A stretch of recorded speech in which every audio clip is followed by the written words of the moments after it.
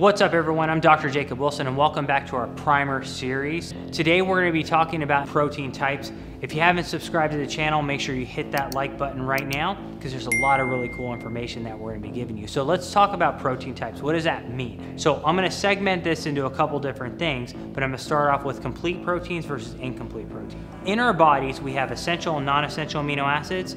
Essential amino acids are what we have to get through diet. So a protein is complete if it has all the essential amino acids. So let's analyze this across the board. We're going to break this up into dairy proteins, we're going to break this up into meat-based proteins, and we're going to break this up into vegetarian-based sources.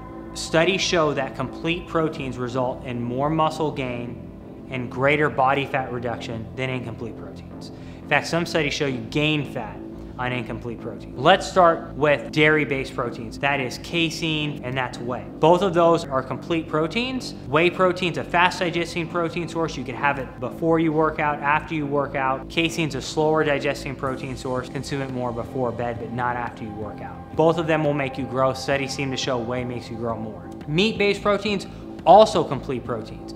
You have steak, you have chicken, you have fish. If you are eating carbohydrates, make sure you stick with the leaner sources, 90% lean. If you are on a low carbohydrate diet, it doesn't really matter. You can have the higher fat sources, for example, 80-20 beef. But again, just like whey versus casein, what you consume matters. So if you're closer to a workout, consume the leaner choices, even if you're lower carb. If you're further away from the workout, even if you're keto, consume the fattier sources because you want more faster digestion around the workout. And then finally, let's talk about vegetarian-based sources. For the most part, they're incomplete proteins, so they're not gonna make you grow as much. If you are a vegan and you can't have meat and you can't have dairy, here's what I recommend. Two things. Number one, you need to have a higher amount of protein. So basically you're gonna consume 30 to 50 grams of protein per serving of vegan-based sources. Or if you're only gonna consume 20 to 30 grams, you need to supplement that with essential amino acids. Thank you so much, guys. See you next time.